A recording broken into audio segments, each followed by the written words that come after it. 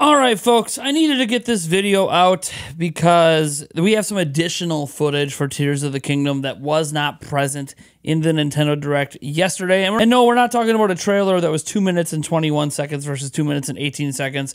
That turned out to not really have any additional footage in that extended one they put in a different place. It was just a difference in how they presented the logos and the end of each thing. But here's the deal. The Japanese website has been updated, and through that update, there has been some brand new footage. And also over the last day, we have gotten a whole bunch of new screenshots, many of which were never present in the trailer. We also have some brand new official art. And you know what? To get over my frustration and how the collector's edition has been handled today, this is exactly what I needed, some additional stuff to share with all of you. So I'm just sharing this stuff right now. First off, here's the footage. And, you know, I'm just going to kind of talk because there's no music or anything attached to this footage, as it's just, you know, straight ripped off their website.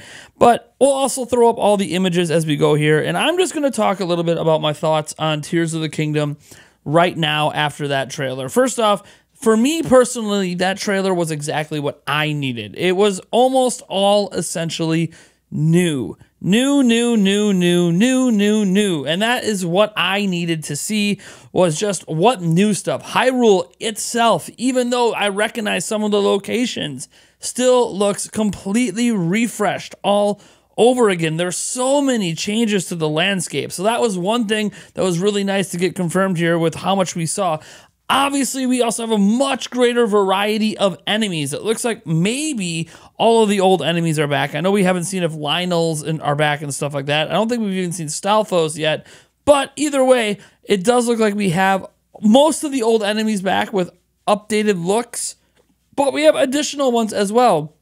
There's a scene where it looks like we might have a Re-Dead back. We have a three-headed dragon and so many more. We have other Zelda enemies coming back. We have brand new ones, like whatever that box-shaped crazy thing was that Link was fighting up in the sky. There's just a lot of new, and I think this is what we needed. Now, we're going to see more. There's going to be more trailers before launch, at least a launch trailer, right? More screenshots, maybe even more official art updates. And the official art was obviously interesting. I don't know if I'm showing it right now, but you'll see it eventually here, where Zelda has the Sheikah Slate. Like, we know for the first time that Zelda, you know, has it and looks like she's using it in the art. What she's using it for, we don't know, but that's a thing. And my mind's just running wild with some of the story stuff. Naturally, Ganondorf's voice. I really thought they nailed Ganondorf's voice in the English version. I don't know if you guys like it, but I definitely enjoyed it. And it was very ominous and foreboding and threatening, just from this trailer alone, combined obviously with the fact that he's like a dead zombie. I don't know what Ganondorf has got going on right now. He's trying to reincarnate? I'm not sure, but he looks super powerful in a way I've never really felt that Ganon/Ganondorf ever really was. We're always told how powerful he is, but he always kind of seems like a joke. And the thing that gets me is how Zelda herself actually doubts that Link can do it.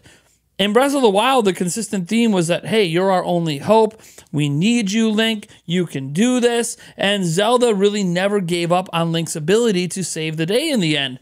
But here we have Zelda saying out loud that, I don't think you can do this, Link. This is even too much for you. And we've never had that sort of doubt instilled in us by Zelda before. So it's really captivating to me to think that this game is trying to set it up as if we are facing the height of Ganon/Ganondorf's power in a way never seen in any prior Zelda game, and that it's not a for sure thing that Link's going to win. Now, we obviously know most Zelda games are going to end with us winning, but it's still one of those situations where the game's at least trying to set it up and put doubt in the player's head by having Zelda herself doubt that Link can actually stop anything. And there's some emotional scenes as well in this. Obviously, since I saw the trailer and I've now seen it over 100 times, it does look to me like there is at least a possibility that Zelda either dies or sacrifices herself. I'm not alone in this thinking. Some people obviously massively disagree, and that's fine. We all have our personal opinions on it. But I do think there is something to be said about some of the words Zelda says. Oh, she doubts Link can do it, or, you know, lend him my power.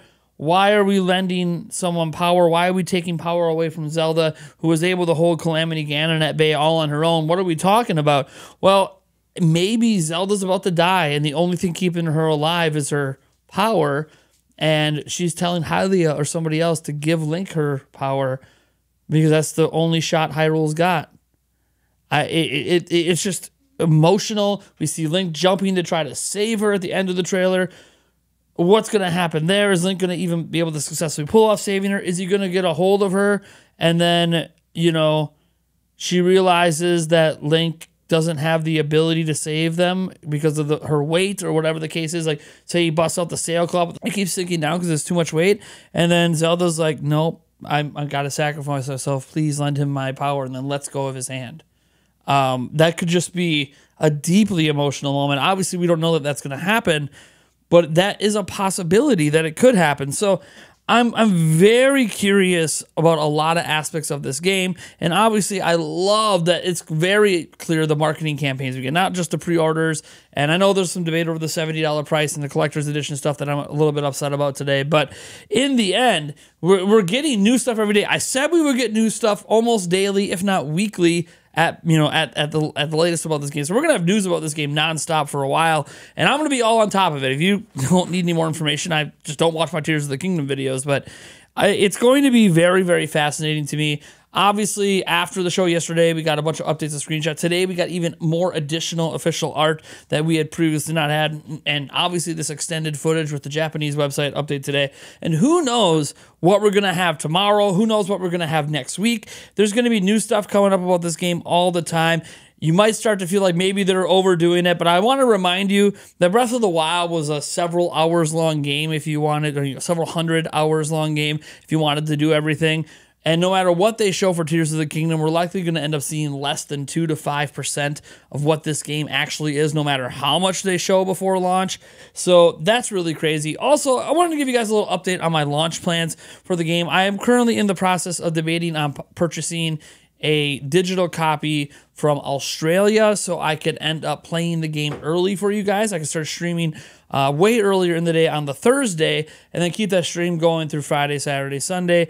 Some people worry about my ability to buy the DLC or whatever. Don't worry about that. If I got to buy Australian DLC, that doesn't really bother me. But I will have a physical copy in the US as well for this, and we'll see if I buy a digital copy in the US as well and see if my save file can transfer. It's a region-free. The Switch is region-free, so in theory, I should be able to use my same save file from the Australian copy on the US copy. That shouldn't really matter. That's the beauty of region-free, but we'll have to find out. Basically, I'll test it. I'll do a cloud save backup of the Australian save on my main account, because I'm going to still play it on my main account, and then I will basically delete my Australian account off of it, go buy it digitally on the eShop, and then see if my save file still works. If it doesn't, well, whatever. If I have to end up, oh no, I might have to restart my save file a day later. Oh no, what am I gonna do? Here's the thing. If it's anything like Breath of the Wild, restarting it won't even be that big a deal. I can just take a different path. I can go a different direction. I can discover something else.